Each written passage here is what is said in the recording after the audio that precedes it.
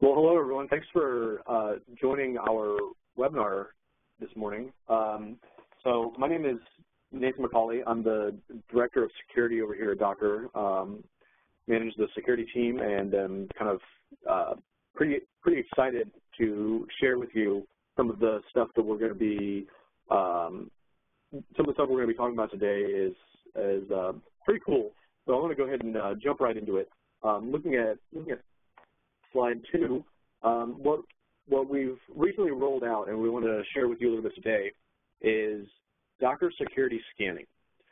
You may have heard about this previously as Project Nautilus if you've been following kind of our development and some of the announcements we made at DockerCon. And so previously Nautilus and what is now called Docker security scanning is essentially a detailed image security analyzer. What it does is it opens up your images and takes a look at if there's any known vulnerable content within the image. If it finds some, it enables notifications and what we call proactive security for organizations who are using the Docker security scanning capability. So we'll talk a little bit about that, but just to give an overview of availability and what's integrated with. Right now, we're running a limited time free trial for Docker Cloud private repo customers. So anyone on Docker Cloud who has a private repo can spin it up, try it out today, and start scanning their images. Over the rest of the year, you'll see it roll out to our Docker Data Center customers, and then eventually to all of the Docker Cloud repo users across all of Docker Cloud. To give an idea of the scale, we've already secured 400 million polls of the official repos in the last 6 months. What I mean by that is we've been running Docker security scanning against the official images to weed out any security vulnerabilities that might have been in those and get those patched up and good to go, and have seen a great number of organizations' computer security improved based on that. In addition to that, kind of as an additional +1 tidbit, we've updated the Docker Bench utility to be based on the latest updates from the Docker 1.11 benchmark that was released by the Center for Information Security. So I'll speak a little bit about that, but so kind of two things we want to talk about today. Looking at slide 3, as an overview, I want to kind of talk about and set some context about what we're going to be talking about and what components are made up of in the Docker security strategy, if you will. And we really view it as 3 pillars across the whole software supply chain. The first pillar is secure platform. And what we mean by secure platform is we want to provide a place to run your applications that has strong isolation and is secure by default. The additional pillar beyond secure platform is secure content. What we mean by secure content is having trust over the content that you're running. This comes down to 2 questions. Those questions are, who created the content and how good is it? Is it created by a trusted developer, and does it have any vulnerabilities? The third pillar that we want to focus on is secure access. What we mean by secure access is basically when you have infrastructure interfacing with an organization, you must have access control policies and rules that you can apply such that administrators can do the job that they need to do and developers themselves can do what they need to do. And so you kind of see that the goal here is to marry the needs of developers and IT operations. Developers are able to be creative, develop their software, and do it as quickly as they can. As fast as they want to go, they're going to be enabled by that. In addition, they're going to be brought into the secure development lifecycle in a way that is meaningful and helpful to them. For the IT operations folks, they want to provide flexible and granular controls. They want to be able to say who's allowed to do what where, and they want to implement what we call proactive risk management. So our hope is that as Docker is securing the software supply chain, we're able to have both developers and the IT operations folks have a good experience and be enabled to do their workflows better. So that's a little bit about the Docker security story. On slide 4, I want to talk a little bit about the overall Docker vision. And just to set context for the rest of the things we're going to be talking about, Docker's goal is to provide basically containers as a service implementation for modern software supply chains. What do we mean by that? Well, we've split it into 3 phases. Those phases are build, ship, and run of applications. Developers build their applications on their development machines, sign those images, and upload them to a registry. Once they're uploaded by the registry, a IT operations team can pull that down and then run that application in production in any environments where it's needing to be run, orchestrated, scaled, managed, and updated. So that's the context for overall what Docker is trying to do. I want to jump a little bit into the specifics of how Docker security is trying to roll out across those pillars that I talked about earlier. And the first pillar I want to talk about on slide 5 is secure platform. What do we mean by secure platform? As I said before, it's about isolation, strong guarantees, and strong defaults.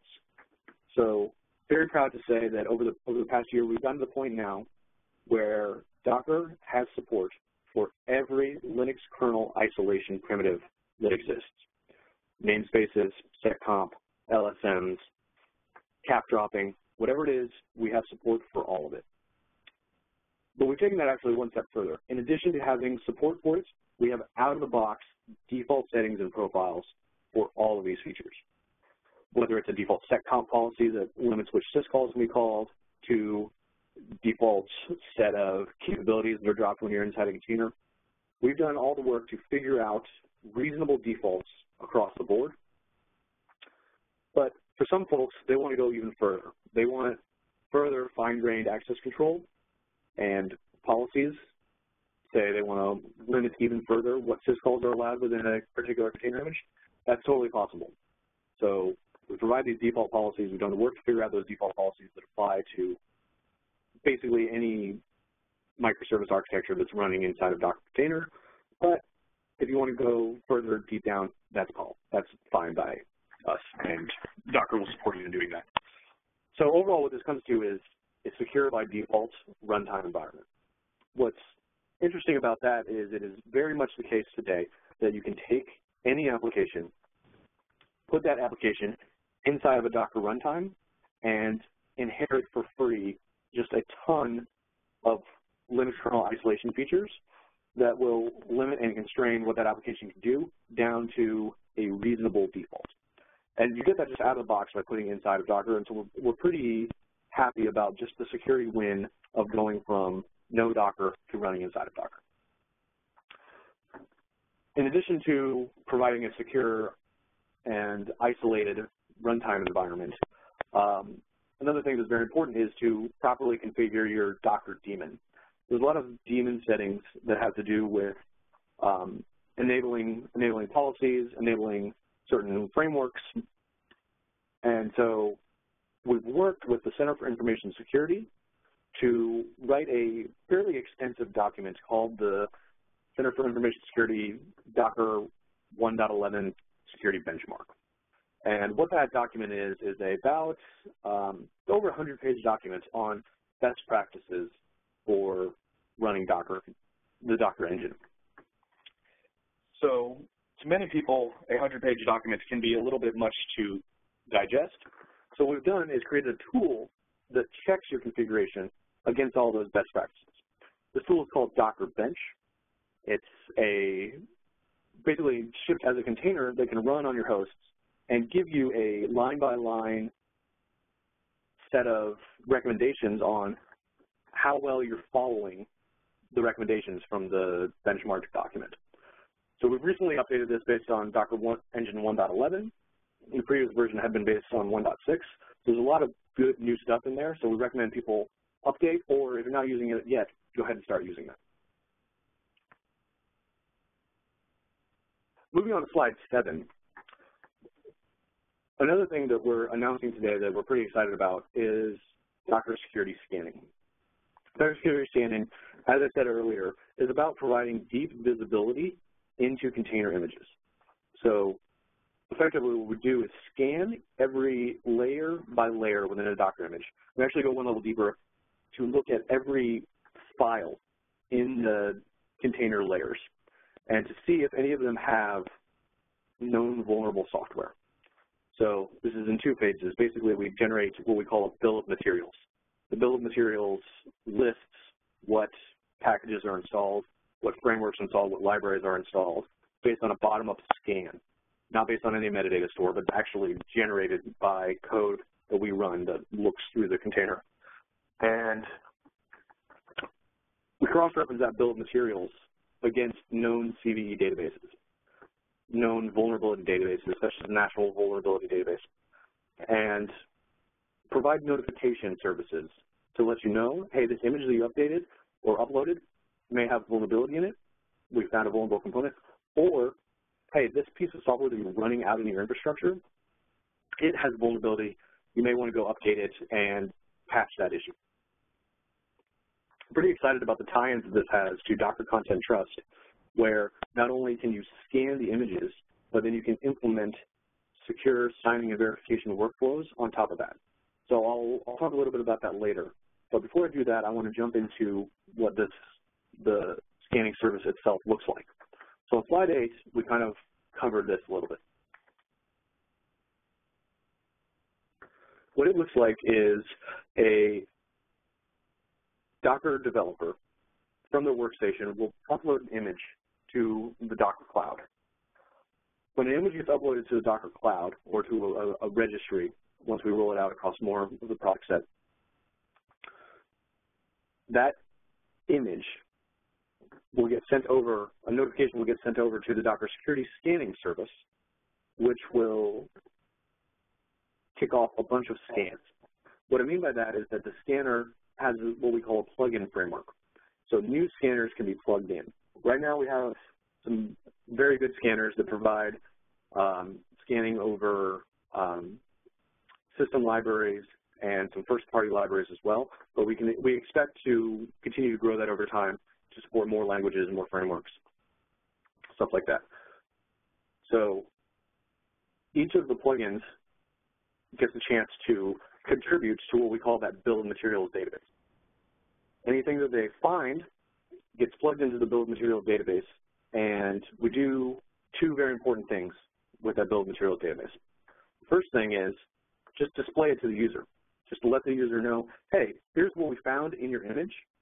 For many folks, this is a big deal because they're able to see layer by layer, component by component, what is in their image. For many people, that's a big deal. But in addition to that, we have this notification service that notifies the developers or any IT operations folks who might be interested in knowing that there is a vulnerability in one of the repos that they're associated with. So, pretty cool service. We've got this rolled out right now, but as we rolled it out, we had a few questions that we kind of asked ourselves that we're hearing from customers about what they wanted to solve in terms of content security. So in slide 9, we kind of talk about what some of those questions are, and then we'll go on to show how we've answered those questions. So the first couple of questions are about, on a container-by-container basis, on an image-by-image basis, what are the kind of questions you want to answer kind of in isolation in just one container? So one question is, what's inside my container? In addition to that, how do I know where this code came from? So generally, who and what? Who created this container and what is it? You want to know that kind of for every container. Jumping up a higher level, in an organization, what kind of questions do you want to answer? In an organization, the kind of questions you want to answer is, how do I keep my team safe from bad components? How do I make sure vulnerable software isn't getting introduced in the first place and kind of prevent that and cut it off at the head before it ever gets rolled out? But equally as important, how do I stay on top of patches? Because as we all know, it is a reality today that we're all running software that has vulnerabilities that get disclosed, and then we need to start a patch process.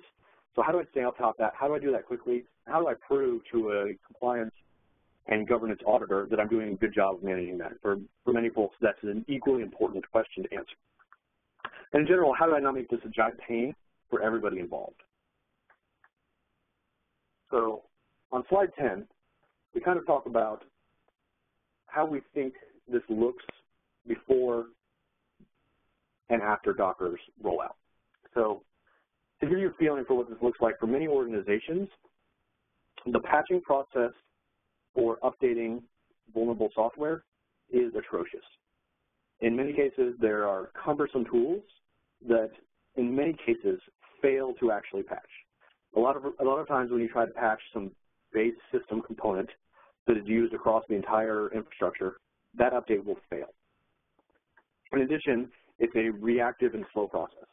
For many organizations, I've talked to many of these folks, what this actually looks like is subscribe to a bunch of mailing lists, subscribe to a particular set of people on Twitter, and then basically hope that you get notified that there is some vulnerability that you need to patch. Worse than that, once you figure out that there is a vulnerability that you need to patch, you don't have a way to go find it within your infrastructure because of how big the infrastructure is, how sprawling it is. A lot of times it's hard to know where that vulnerable software might be within the infrastructure. In addition, before Docker, applications do not travel with their dependencies. Applications dependencies only get bound once you actually end up on a host. And so looking at, say, a Ruby on Rails or Java application, you can't necessarily tell if it's insecure or not because you don't know what version of the JVM it's on or what version of Ruby is going to be running on top of. So it becomes hard to reason about this because the only time we actually know is when it's actually on a host itself. Finally, in many organizations, security is siloed off from development and application operations. So there's 3 teams that need to come together to work together. They don't necessarily have an integrated workflow that helps them. So let's look at this, what this looks like after Docker and Docker security scanning's integration into the Docker component workflow. Number 1, you are much more likely to succeed at updates with Docker. And the primary reason is because Docker applications travel along with their dependencies. You can do an isolated build and know that if you've updated a piece of software, works on your laptop, works in staging, it will work in production, and an update to that will not affect any of the nearby containers because all of the user land dependencies are shipped with the application itself. Finally, it does wonders. Docker, paired with Docker Content Trust, does a bunch of stuff in terms of simplifying the software compliance process. You have trusted delivery where all the content is signed. You know that the image that's in your registry is exactly the image that's running out in production, and all of the containers have been signed and verified as they were rolled out. And we now have a workflow that enables both the development and operations teams to succeed at the patching process. So let me talk a little bit on slide 11 about what we think that process looks like. There's a few teams involved, and there's a few important steps involved.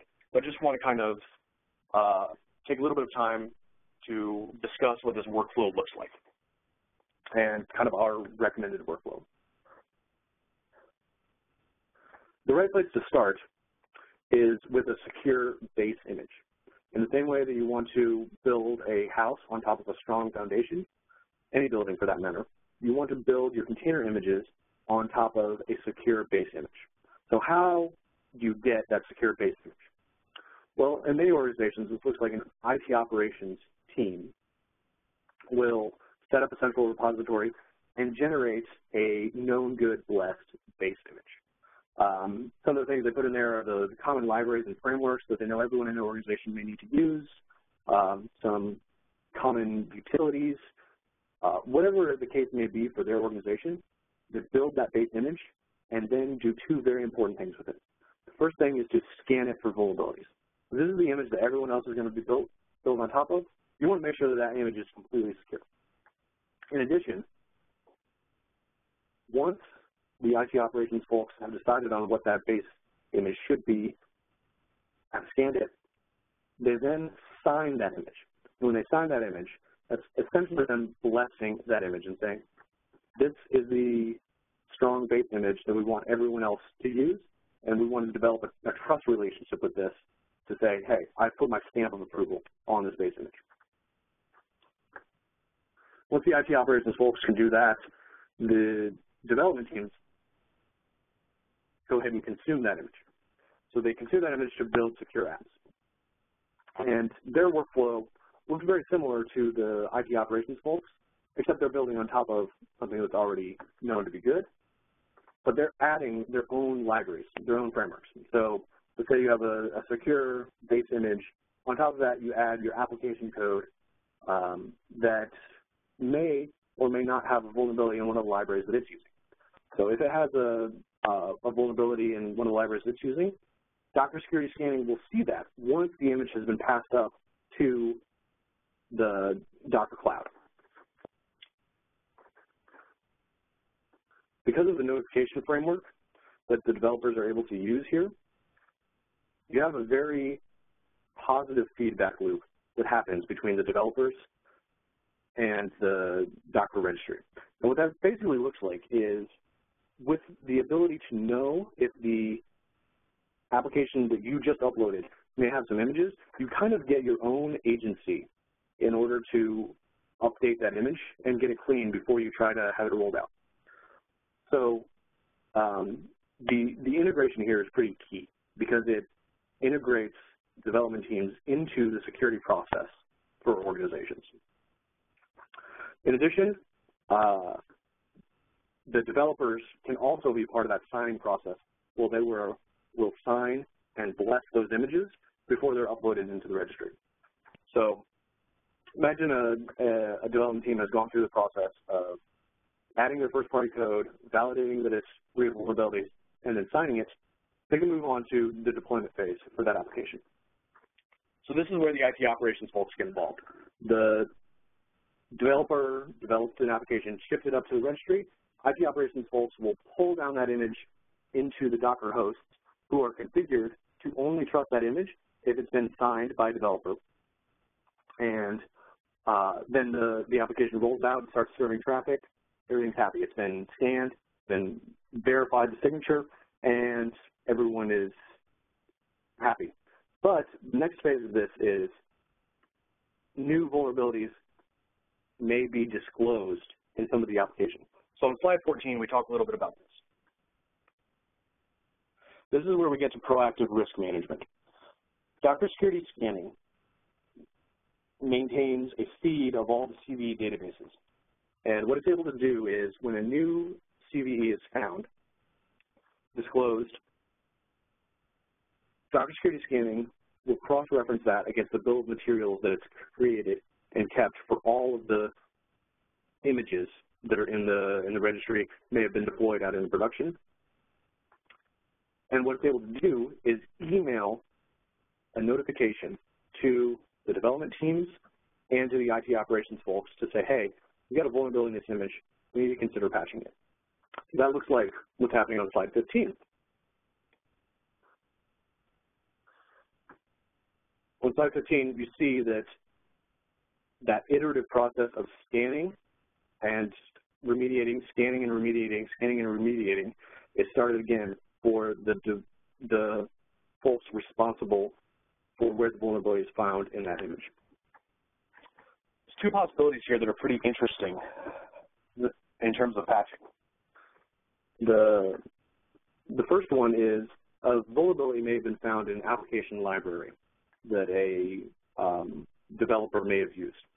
So let's say it's a vulnerability in some Java library that they're depending on. They update their image, see that it's clean, roll it out, deploy that into production. The new version is rolled out. The old vulnerable version is taken out of rotation and spun down, and now the patch has been applied. So That's kind of the default workflow. But a somewhat more interesting workflow is, what if that is a vulnerability? What if there's a vulnerability found in the base image? There's a vulnerability found in the base image. There's a lot of automation that is possible, and this is a key ability of Docker and its reuse of image layers.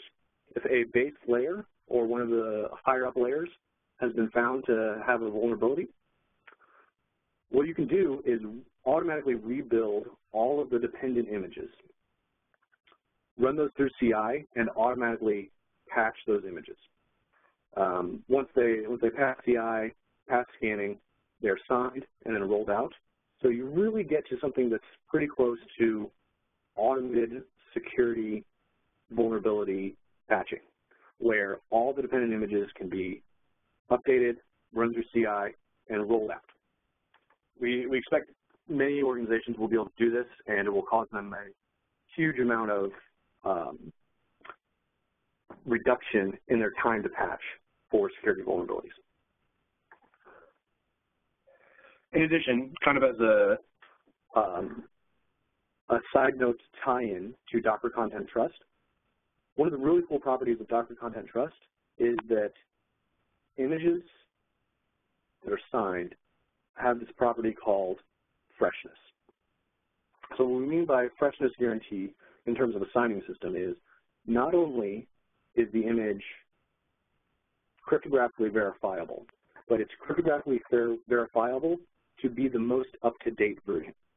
So we can prevent rollbacks or replays of old data that may have once been considered valid, but no longer is valid because what you actually want is the most up-to-date version. This is hugely important when you're talking about updating because of security vulnerabilities. The old versions may well have been vulnerable to, say, Heartbleed. But they were signed and valid, and in many cases, in many signing systems that exist today, the hosts that are verifying those signatures would verify those signatures, pull down those images, and say, great, this is good. In Docker Content Trust, that won't happen because only the most up-to-date images will be trusted. So there's not a chance to roll back to a previously vulnerable version of the software. We think this is something where it's really important to tie security scanning with Docker Content Trust to make sure that not only you're getting the most up-to-date, signed, verified version of the image. Moving on to slide 16 and kind of wrapping up before we ask questions.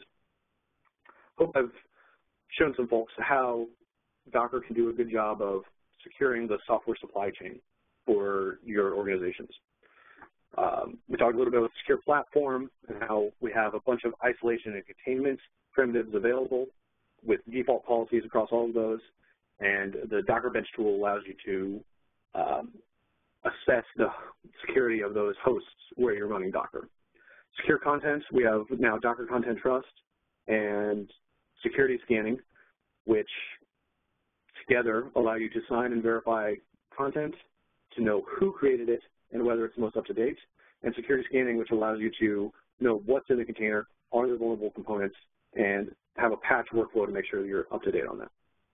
And of course, we'll continue to focus on secure access, where folks can make sure they integrate well with their existing Active Directory, LDAP, or other authorization mechanisms. With that, I've finished the content that I have for today, and I'm happy to take any questions we have from listeners.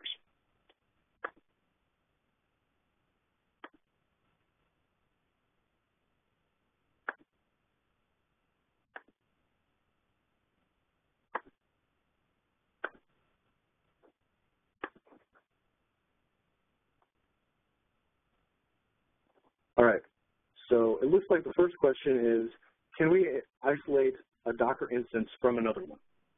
This is a good question. A lot of our work over the past year and a half, and maybe even 2 or 3 years, has been around increasing the isolation that you can get from the Linux kernel. And what you're going to see us do on every single platform is take every isolation feature that's available on a platform and integrate good defaults for that. So in terms of resource consumption,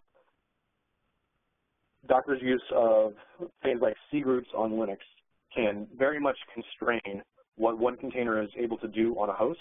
So it's only able to use a certain percentage of the memory consumption, certain percentage of the network bandwidth, CPU, etc.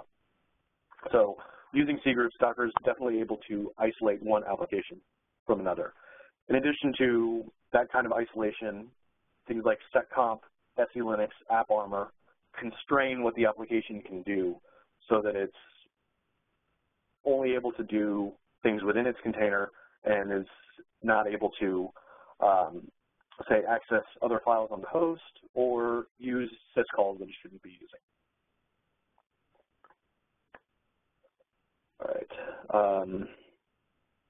Next question is, can an application user see other Docker files? Docker files are available on the Docker Hub. So in many cases, when you're pulling down an image, users will upload their Docker files so you can see them. There are a lot of Docker files available on GitHub if you're looking for kind of example versions. So there's many Docker files available to kind of allow you to get inspiration if you're looking to see how other folks are writing their Docker files, kind of Docker file best practices, etc. All right.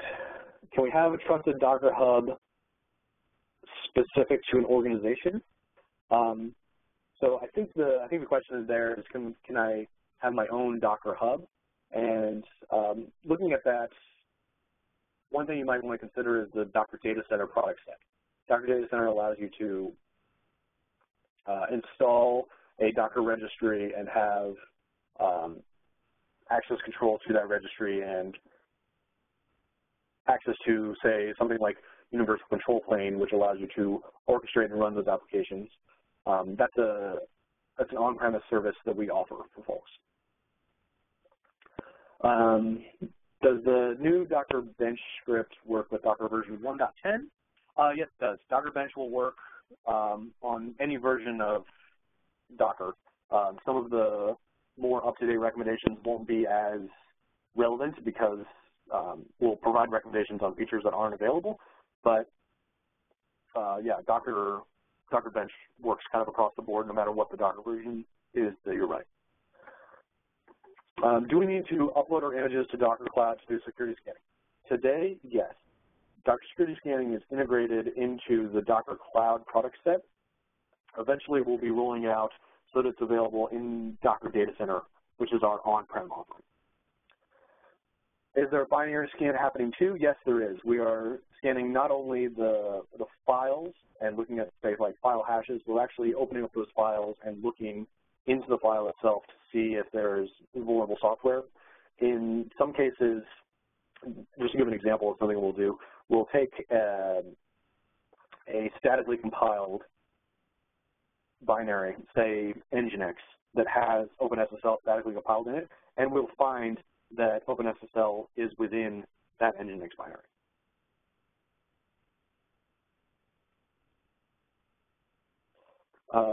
Thanks for a great presentation. Can you comment on network-level security enhancements while the Docker image is running?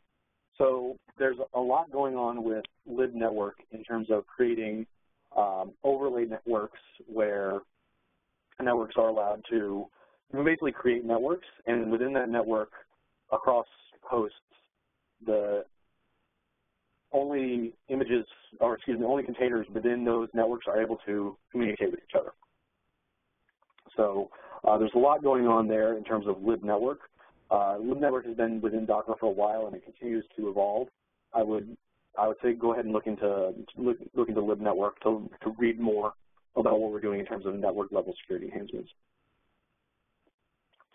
Can you give a percent of official repos that you discovered needed patching? It's kind of a funny question. Which percent of official repos needed patching?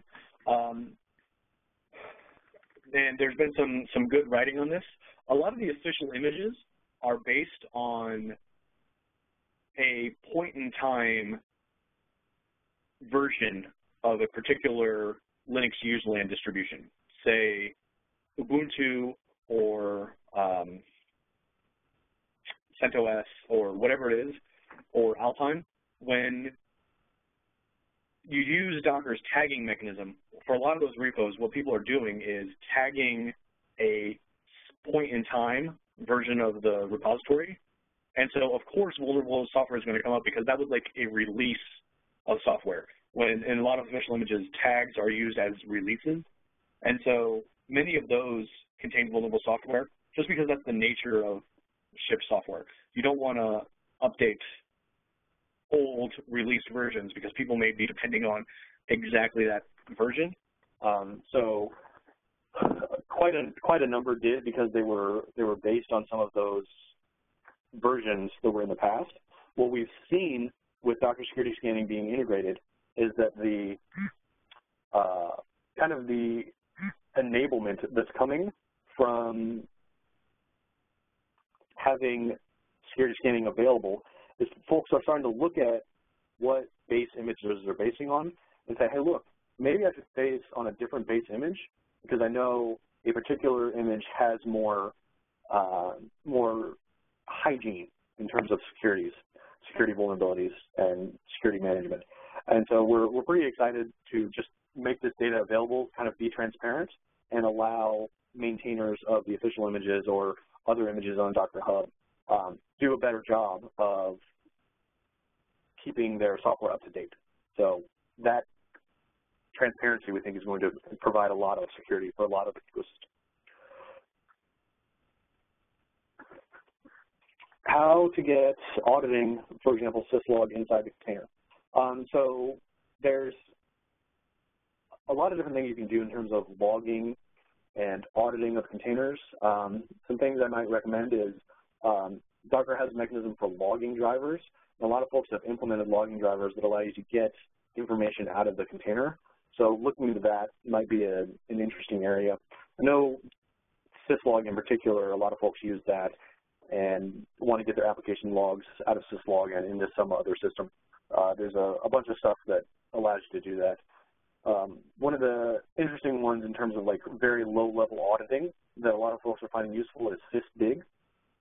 Sysdig is a container-aware system profile that allows you to know exactly what the container is doing. A lot of folks are having good experiences with using that system. Can Docker user and host user be different with access control? Absolutely. So with our recent rollout of authorization plugins and authentication mechanisms, you can write an authorization plugin that is able to, on a fine-grained basis, say what the user can and can't do on the Docker daemon, separate from user-level, Linux user-level access control.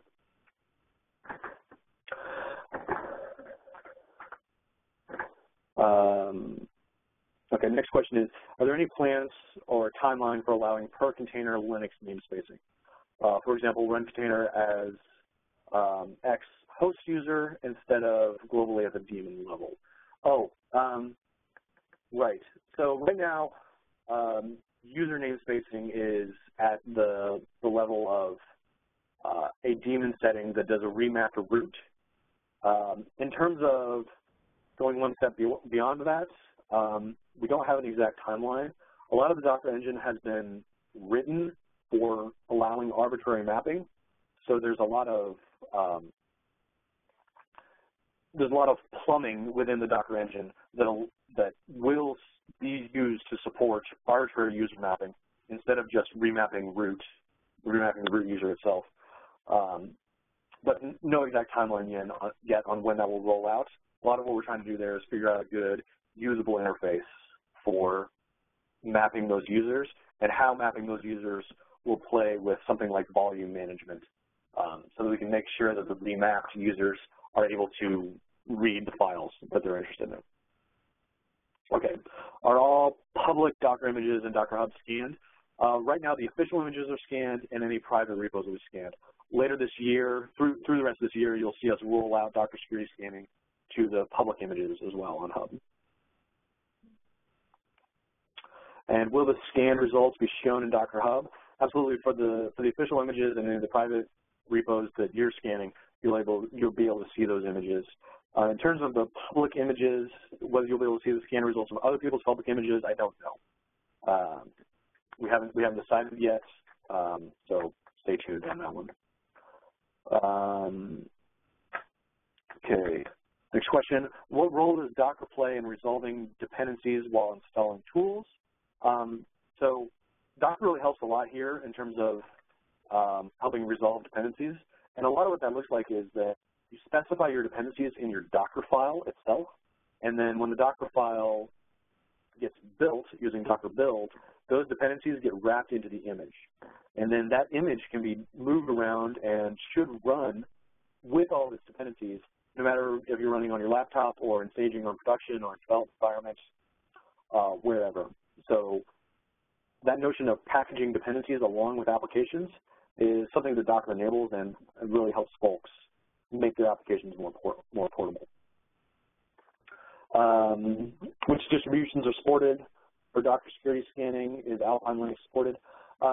So the cool thing about the way we build Docker security scanning is that it's distribution agnostic. In fact, it's operating system agnostic. So we have support for Windows containers. As soon as those roll out and become more popular, we'll already have support for those, because the approach we've taken is bottom-up binary analysis rather than top-down distribution specific. So Alpine Linux is supported out of the box, running even Docker images that aren't based on any distro. Say if you're just using from scratch, we can also support that. So we really support anything you can do with a Docker file that is supported by Docker security scanning. Next question is are Docker images secure from DDoS attacks? It's a good question. A lot of cases, DDoS attacks must be mitigated by the application themselves rather than by putting them inside Docker. So Docker can't really help with DDoS of your applications. In many cases, that's application-specific logic that needs to be built into your application, or kind of at the network infrastructure layer ahead of Docker. So we don't address that as much as, say, other folks, such as DDoS providers who provide the network infrastructure, or libraries that you put in your application to help you out with that. That's all the questions I'm seeing right now. I'm going to scroll down and see if there's any other questions. Looks like that's all we've got for today. And just want to say thanks. Please feel free to reach out to me if you have any questions. I'm on Twitter, and my email address is available. If you have any questions, please feel free to reach out. Otherwise, thanks for taking the time to join our webinar today. Look forward to meeting you at DockerCon if any of you are there. All right, thanks so much.